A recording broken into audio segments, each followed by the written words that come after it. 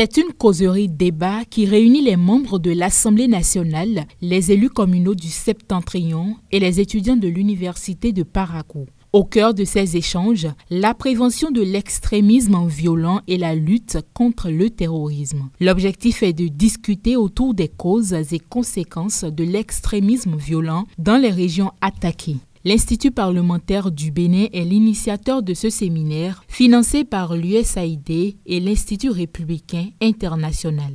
Nous nous retrouvons aujourd'hui face à la situation des effets du terrorisme que le Bénin n'aurait certainement pas envisagé vivre, car à l'époque, étant dans la quiétude absolue, alors que d'autres pays en subissaient déjà les affres.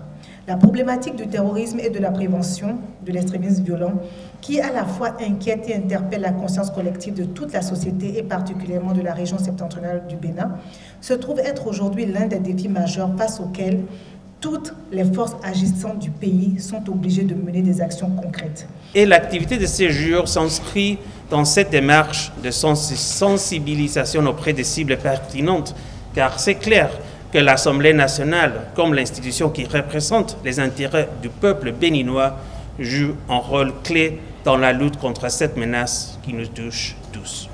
Les députés à l'Assemblée nationale se sentent directement impliqués dans cette lutte car, selon eux, le terrorisme et l'extrémisme violent sont des problèmes urgents. Barthélémy Kassa, premier vice-président de l'Assemblée nationale et représentant ici le président de l'institution, le martèle clairement.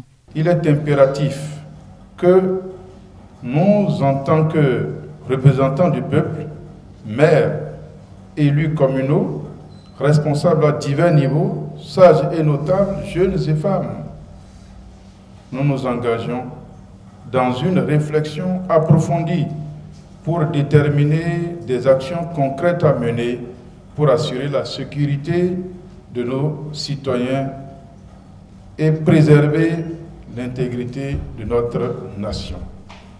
La tâche qui nous incombe aujourd'hui n'est pas seulement de discuter de politique et de législation, mais également de réaffirmer notre engagement envers les principes fondamentaux de la démocratie et de la justice.